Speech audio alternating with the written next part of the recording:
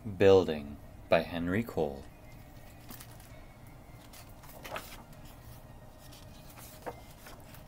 Two beavers are searching for a place to make their home. It is late winter and still cold. The trees are still bare. They find a good spot near a small stream. There are willow and maple trees nearby. The two beavers begin to build. They have strong teeth and jaws. By chewing and gnawing, they cut trees down. They work hard, chewing and gnawing. The trees are cut into smaller pieces. The beavers haul the cut branches into the stream and stick them in the mud. The freshly cut branches are sturdy and strong. Building, building, that is what beavers do best. Soon, a small dam is built across the stream.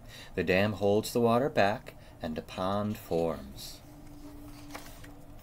As the beavers make the dam bigger, the pond grows larger too.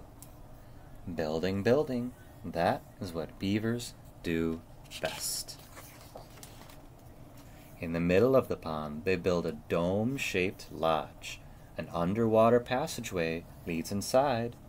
It is safe and dark. The mother beaver can have her babies inside the lodge. The babies are born with soft fur. The mother beaver nurses them, and they grow stronger. In a few days, the baby beavers are ready to explore. Their soft fur keeps them warm in the cold water. While they explore, a coyote spots them. Their parents slap their tails on the water. The loud noise is a signal. The young beavers dive into the water and to the safety of the lodge. Days pass, and the beaver babies grow bigger. They begin to eat the soft parts of twigs and bark. The parents watch the babies carefully while building more of their dam. Building, building, that is what beavers do best. Late one afternoon, a thunderstorm darkens the sky to the west. Rain pours from the sky. It floods the pond and threatens to break the dam, but the beaver family works hard. They rebuild what the storm has swept away. The pond is large now. Other animals make the pond their home. There are ducks and blackbirds, butterflies and swallows, dragonflies and turtles. The days get shorter. The willows and maples lose their leaves. The beaver family gathers enough twigs and branches to eat through the winter. Winter covers the lodge with snow and ice. The beaver family is warm and protected while they wait for spring. And we have an author's note here. Can you think of an animal that can alter its habitat to suit its needs? You probably thought of humans, but what about the beaver? Beavers are outstanding and important engineers. They can cut trees, build dams, construct lodges, and create wetland environments not only for themselves, but for uncounted other plant and animal species. These ponds and flooded areas provide food and shelter for many fish, amphibian, reptile, bird, and aquatic insect species.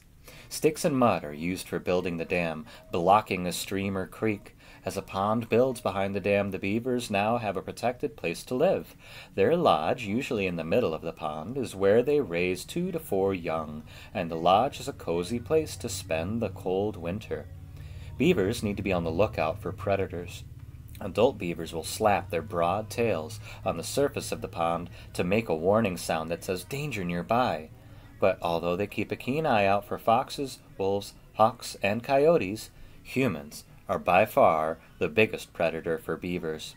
A beaver's pelt is very dense with soft fur, and they were hunted nearly to extinction for those valuable pelts.